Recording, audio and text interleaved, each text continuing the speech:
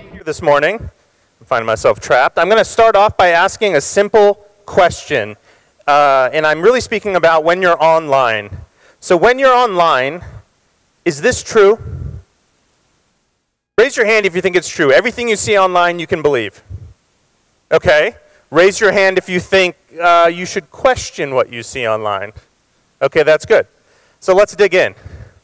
So I think today we're at this unique time where there's this kind of collision of technology, and when I say technology, I mean how we all have these. We all have smartphones in our pockets, so we're all taking pictures and taking video all the time. In tandem with that are new ways to actually edit those pictures and those videos, right? We all have ways that we can edit them to sometimes make ourselves look better, but also sometimes to misinform.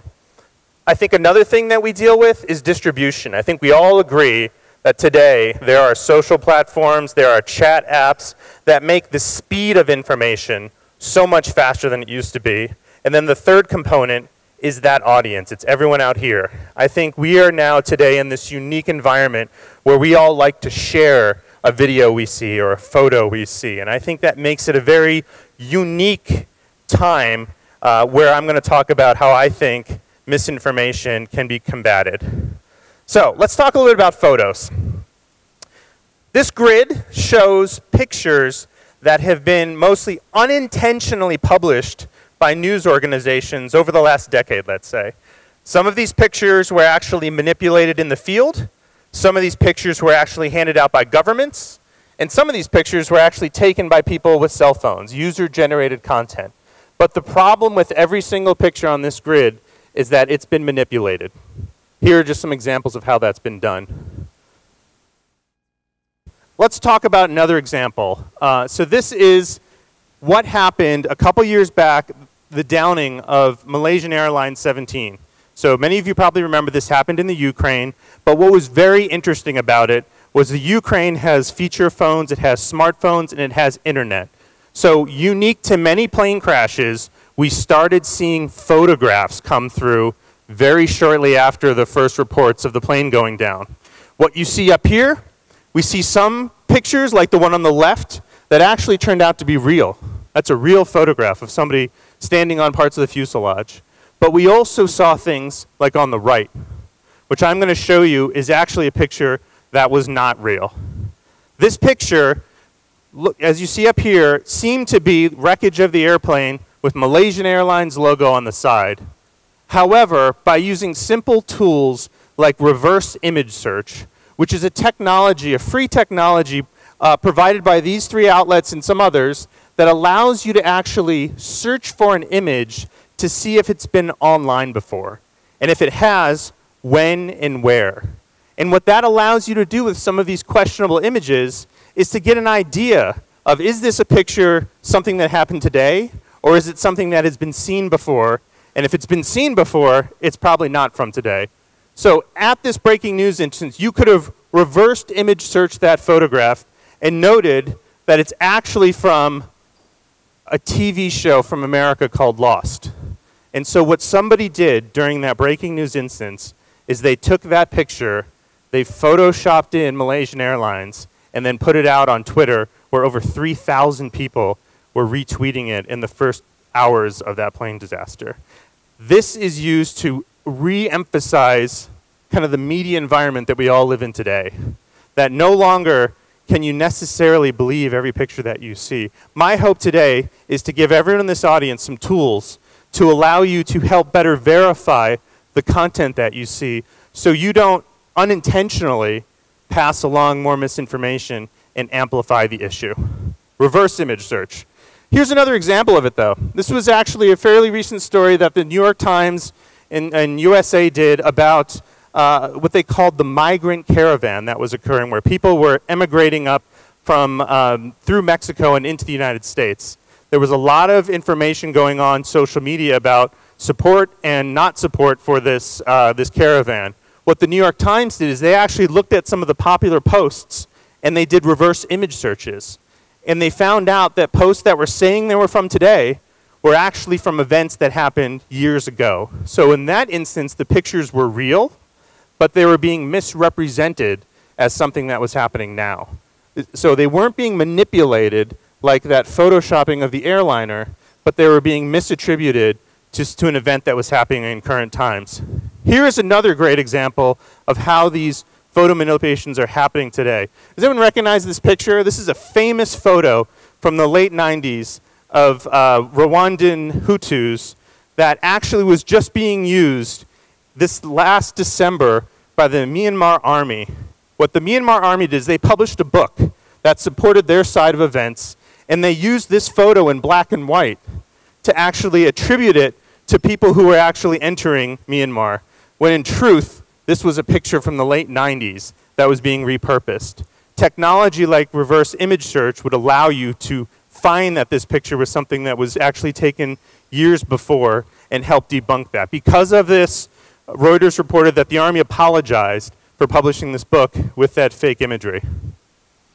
And even something very, very recently, so this is something that happened this month. There was actually an event where a bunch of tech entrepreneurs got together in an Italian village, and GQ did an article about this. The problem with this picture is that 2 of the attendees that were female were not available when the picture was taken. So what happened was the organizers decided to Photoshop the people in. And it was people online who recognized that the 2 women were actually Photoshopped into the original photo.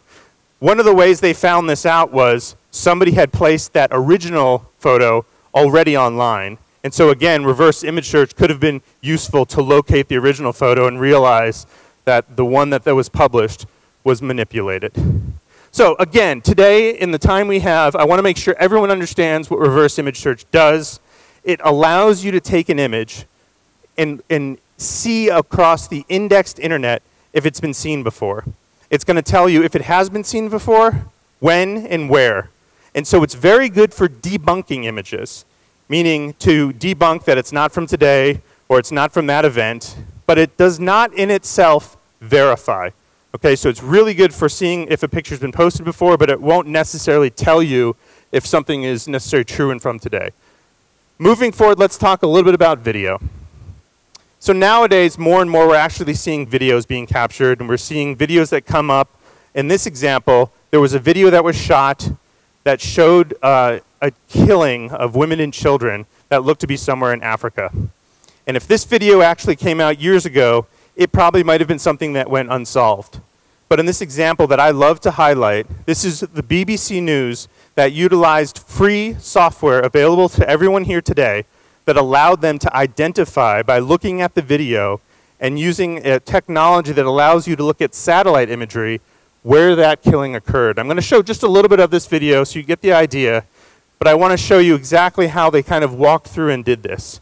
So they had some video that showed some topography, it showed some terrain, and they used that 3D software to actually find that same mountain ridge, which then gave them an idea of where this occurred. There's a great Twitter thread that talked a little bit of steps they took in doing this, but I want to make sure that we highlight today that this was done using a program called Google Earth Pro on desktop. This software is completely free to everybody. You can download it today to your computer, and it's going to allow you to see satellite imagery from most places on Earth, including things like terrain and 3D maps. It'll show you things like this, the building we're in today, right? You can actually walk back in time and see what this building looked like years before. It'll also show you things like this. This is a 2004 image of the airport. I can walk through time and see how from 2004 to 2010, looks like the runway was elongated. It also looks like the town that was underneath the airport there, south of the airport, grew. And I can then jump forward to 2018 and notice how much growth has occurred in that amount of time. So let me show you a little bit of this video that gives you an idea of how this software works, and then we'll jump into the next topic. These women and children are being led to their deaths. The soldiers accuse them of belonging to the jihadist group Boko Haram.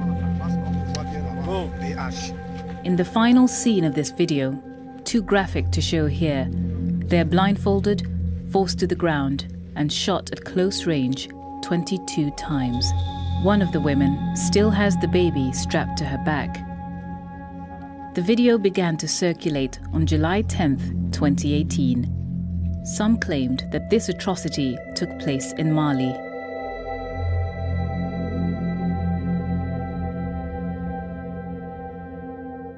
But others said it was filmed in the far north of Cameroon, where government soldiers have been fighting Boko Haram since 2014. The government of Cameroon initially dismissed the video as fake news.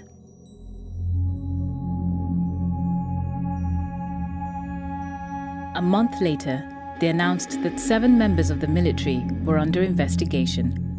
But there has still been no official admission that these killings were carried out on Cameroonian soil by government soldiers, and there is still no guarantee that anyone will be held to account. So how can we tell what really happened here?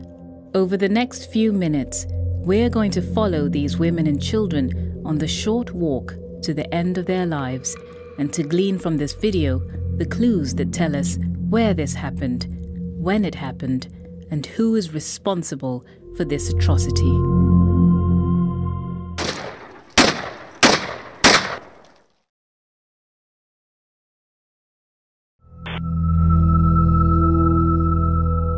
This looks like the kind of dusty, anonymous track that could be anywhere in the Sahel. But the first 40 seconds of the film capture a mountain range with a distinctive profile. We spent hours trying to match this range to the topography of northern Cameroon. And then, in late July, we received a tip-off from a Cameroonian source. Have you looked at the area near Zelevet? Close to the town of Zelevet, we found a match for the ridgeline. It places the scene on a dirt road just outside a village called Krawamafa. A few hundred meters away is the border with Nigeria. The video also reveals other details that can be matched precisely to what we see on the satellite imagery. This track, these buildings, and these trees. Putting all this evidence together, we can say with certainty that the killings took place here. Less than a kilometer away, in Zelevet, we found this compound and identified it as a combat outpost used by the Cameroonian military in their fight against Boko Haram. We'll come back to this base later. Exactly when the killings took place is, at first sight, harder to say, but again, the video contains clues. This building is visible on satellite imagery, but only until February 2016. The murders must have happened before that date. Satellite images also capture this structure. The walls surrounding it are present in imagery dated March 2015, but had not yet been built in November 2014, giving us an earliest possible date for the atrocity. The video also reveals this footpath, a path that only appears in the hot, dry season between January and April. There are other, less obvious clues in the video. Okay, so I don't want to show all of that, but I encourage everyone, if they were very interested in what happened there, to watch the rest of the video. The video is about 12 minutes long, and actually I love that it blends the idea of current technology with reporting to help push forward this story. And so again, I encourage all of you to watch it. I want to remind you that everything they did in that program can be done from London. You know, they had a tip-off that gave them a little bit of an idea of the location in Africa, but the technology that's around today allows these kinds of investigations to be done from almost anywhere in the world. So to recap, Google Earth Pro, free to use. You can all download it today. It shows you recent and historical satellite imagery, so you can see how things have changed. It can be used for verification, but it could also be used for general storytelling to show how a city's changed or how a village or neighborhood has changed. And in certain locations, you're going to see that terrain and that 3D mapping as well. Let's talk about the last subject I want to talk about today, which is synthetic media. Many of you may have heard of this before. It's something that is becoming more and more covered in the media, also known as something called deep fakes. Now, what deep fakes are It's basically a way to use AI synthesized computers to AI synthesize a fake. Many times it's video. It can also be done with audio. But what it opens up is the door to make somebody who hasn't done something appear to have done that, whether it be talking, whether it be speaking something. And so that's one issue.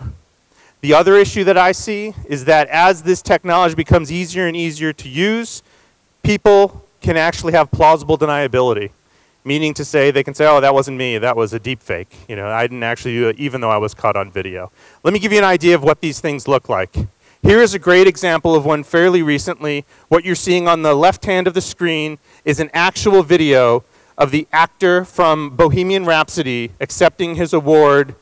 What you're looking at on the right side of the screen is a facial overlay of the actor Nicolas Cage with the same intonation and body structure. So all that's been changed is the face. And so this is done by modeling photographs of Nicolas Cage and overlaying them. This is what it looks like. Here. Well, I just want to say thank you guys for being here. And I will say this.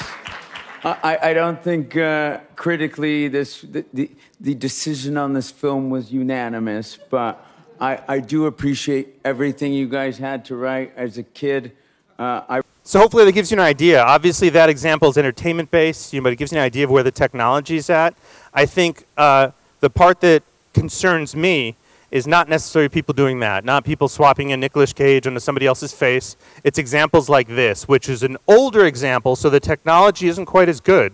But this was something that BuzzFeed did to raise awareness of this subject a little while back. I'm going to show just part of this video. We're entering an era in which our enemies can make it look like anyone is saying anything at any point in time, even if they would never say those things. So, for instance, they could have me say things like, I don't know, Killmonger was right, or Ben Carson is in the sunken place, or, how about this, simply, President Trump is a total and complete dipshit. Now, you see, I would never say these things, at least not in a public address, but someone else would. Someone like Jordan Peele. This is a dangerous time. Moving forward, we need to be more vigilant with what we trust from the internet. That's a time when we need to rely on trusted news sources. It may sound basic, but how we move forward in the age of information is going to be the difference between whether we survive or whether we become some kind of fucked up. So this is an example of what's possible out there. And today, there's a lot of research being done on how these detection capabilities can hopefully find these. So again, not to really pick up the entertainment examples, but to pick up examples like we just saw that can happen to anybody. I wanted to show one more example that just happened, 4 days ago. And this was in relation to a video of a governmental leader in the United States that was slowed down to make it appear like she was stammering or maybe drunk. And then somebody in response to that actually made a video of Mark Zuckerberg. So what you're watching here is a deep fake of Mark Zuckerberg saying things that he did not say in relation to response to that Pelosi event. Imagine this for a second. One man with total control of billions of people's stolen data, all their secrets, their lives, their futures. I owe it all to Spectre. Spectre showed me that whoever controls the data controls the future. So again, an example, this is not real. This is, Spectre is a throwback to a James Bond film, but the idea being that synthetic media is at a place now where almost off-the-shelf technology can allow you to build these deep fakes or these synthetic videos. There is a very growing concern that especially in my country, the upcoming elections in 2020, we'll see more and more of these, potentially having people who are running for elected office saying or doing things that maybe they didn't do. Here are some important projects, I think, that are looking at this space. Again, the detection technology is getting better and better, but the deepfakes in tandem are also getting better and better. Some of these are companies up here that have private solutions. Some of these are research institutions that are actually looking at detection capabilities. And there's also some military projects in there that are looking at this concerning national security. This URL, tinyurl.com/deepfakegv for go viral, is where if you're interested in learning more about this, this will take you to a Google Scholar page that has some of the most up-to-date open information about where this technology is at. But I really wanted to throw that out here today, that it's something that I think we'll be seeing more and more of. Hopefully, as detection capabilities become more prevalent, it won't be something that has a huge impact into politics or global relations. So again, I want to pose this question to you. Is seeing believing, right? A lot of people ask me what the solution is, and I don't have the solution. But here are some tips that I think we should all think about going forward. I'd like to tell people tools, training, and time is the way to attack the problem. Tools being the idea that working with platforms, working with ad networks, building verification tools that can potentially combat these problems, and collaborating, what you're doing here today. Meeting other people who have shared interests, and hopefully some people out in this audience will help make a dent in this problem. Training, again, exactly what we're here doing today. Taking the time to think through how can we react to this when we see them, but also sometimes how can we be proactive to make sure that the workflows we follow incorporate time to do verification. Counter narrative, the idea of how much do we debunk the fakes, or how much time do we spend actually making original engaging content? What is that ratio? And the last thing is time. There is no quick fix. I think it's going to be a mix of the tools, the media literacy, meaning the audience, everyone out there. How do we make sure that we're questioning, is this real? Could this be fake? Where did this come from? Do I trust the person who posted it? The idea of research, the people out there who are on the front ends of this trying to figure out what solutions are, and the idea of trust, where we can go back to a place where hopefully we can answer a better and more fruitful answer to that, is seeing believing. With that, I thank you for your time. Please feel free to connect with me, send me email. I'll be here today and tomorrow. I'm happy to answer your questions. Thank you so much. Did you want to do Q&A? Okay. And so with that, I'm happy to answer quick questions for Q&A. Okay, let me do two. Anyone have a question? Anything? Yeah. Микрофон можно? So there are tools. So a couple things. One thing I'll talk about, there's a company called TruePick, which is what they're trying to do, is they're actually trying to do what they call chain of custody. Meaning that when somebody makes an original asset, they're trying to write it to the blockchain. So if it ever is altered moving forward, we know where the original was, right? And so that's one way to do it. The challenges with that is actually getting people to use that technology at the beginning, at the creation. I know of another project happening where people are actually modeling the intonations of known people. So let's say, my president, right, President Trump. They'll model how his facial movements work. And that way, if a deepfake comes up of him, if it doesn't match the known model, it could be, you know, a flag that this might be something fake, right? But I would point you back to some of that research. There is no simplistic tool, you know. Obviously, because synthetic media is something new, we don't have the developed tools that we have for photos and videos yet today. But I think people are concerned, so I think there will be a lot more coming forth in the next months, next years. Great question. One more question. Yes, please. Thank you for your lecture. I have a question. Can you speak up just a little bit? Does it work? Okay. Okay. So we had a similar situation with Cameroon. We recently had elections, and there were lots of videos in which we saw some falsifications of the votes and pens with disappearing ink, which election committee officially said that it's fake news. And I was just wondering, what would you do, what would be your first steps to verify such videos and say that it's not fake? Yeah, so if I understand the question correctly, you're saying that you had videos out of Cameroon showing people potentially voting with things in maybe fake inks and things like that? There were inks with in which the link disappeared if you put on fire, like the heating next to the paper in which this link is. And there were also videos in which people come to the voting boxes and put a lot of ballots, like more than one. for a certain candidate, Yeah. and there were lots of videos like that circulating on social media, but it was hard to verify who is the author and if we can get an evidence that it's true. Yeah, so in that instance, so first off, very specific challenge. What I would say though, just from what you've told me, is a lot of the times it's very helpful if you can find the originals, right? The original video, meaning obviously you'd need somebody on the ground to see if you can source out, not the version that's on social media, because that could be moved all around and it has a lesser quality to it, but trying to locate the originals. And if you had the originals, two things you look at. You can look at the technical file, meaning you know, any metadata that's potentially still in that technical file, or you can look at what's in the visual, kind of like what they did with the BBC, and see if you can then locate potentially where this is happening, and seeing if you could then probably use journalistic techniques to talk to people who may have been around on that day in that location. But what you're talking about is a challenge. I'm very happy to talk to you after the fact if they can, you know, dig more into that. But again, very specified. But these are exactly highlighting the challenges that people are running into today. So, well, with that, I want to be cognizant of time. Thank you all for attending. I look forward to talking to many of you if you have additional questions, but I'm very, very happy that people showed up to learn more about this because, again, I think this is going to be a big challenge moving forward. So with that, thank you so much.